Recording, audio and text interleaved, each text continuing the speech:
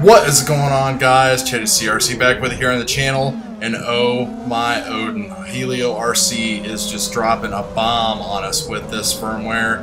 It is just great. Don't worry, keep watching. You're not going to see more of the usual boring flights that I have. I actually start doing some things that made me kind of proud, doing some tricks that I had never done before. But I just wanted to play this through. Logs for these flights and plasma tree stuff is going to be in the description below. Just wanted to show this right here. This was the last flight before my last pit adjustment, and you can see we're flying directly into the sun. No oscillations at all. Everything is just super smooth and super controlled. Just awesome. It's just great. Like, I'm so pumped. I burned through about 11-12 packs tonight, just kind of playing with things, with the plasma tree and everything like that. Black box logs. I've done pretty much all of this on my own. There has been a little bit of help from Slack and stuff, but I am pretty stoked. So this is on the Impulse RC Reverb 4S 1500 2306 2400 kV master pilots, multi-shot 32K overclocked to 216 megahertz, and man, I don't know, that's just a lot of words. So I just wanted you to see this flight. GoPro, native color, flat color, ND filter, of course. So this is as raw as it gets as far as the video goes. So let me show you the PIDs that I'm at right now in filters, and then we'll get on to the final flight of the day, and we'll join it like halfway through, so that way you don't have to watch me doing the boring stuff. So these are my current PIDs using profile number 2 in the Odin beta release, which is the Butteflight PID controller. So you can see just how high I am up on my yaws and everything like that. D's are pretty low. But using the plasma tree PID analyzer, I just kept following the graphs and following the instructions, doing the black box logs.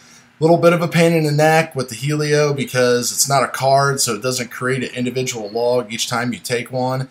So you kind of got to bring it in, download it, unless I just don't know how to do that. So by no means am I an expert at this, but I think I have achieved some pretty awesome results, and I just am pretty excited to share them with you. When I definitely have this locked in a little bit more and know what I'm doing and know how to explain it to you a little bit better, I will come back with some kind of videos just to explain the process. But until then, everything is going to be in the description if you want to take a look at the analytics and everything from the flights. Here are my filter adjustments that I have made, and everything is pretty much right there at stock level.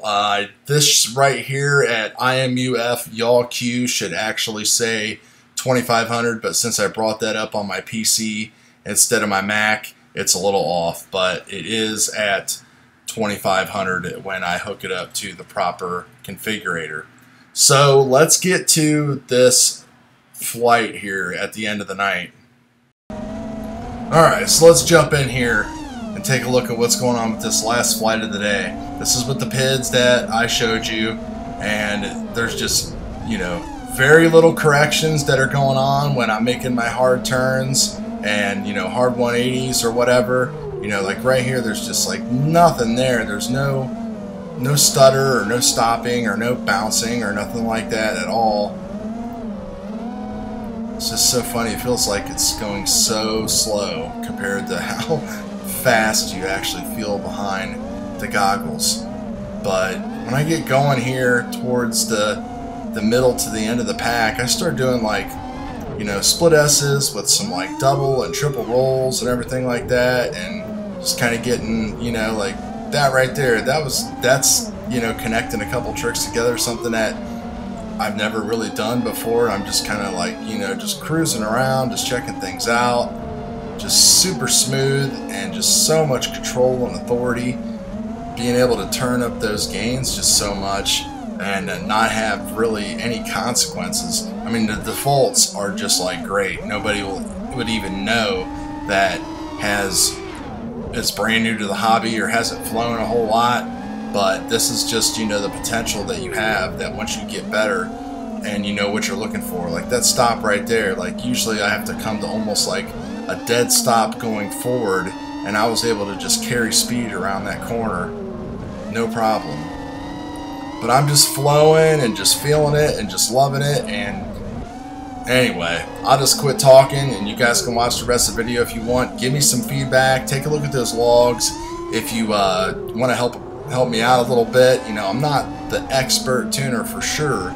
I don't really know if there is such a thing these days, because you might know one ecosystem, but you might know nothing about the other ones, even though you might pretend like you do. So, anyway, guys, thanks. Talk to you later.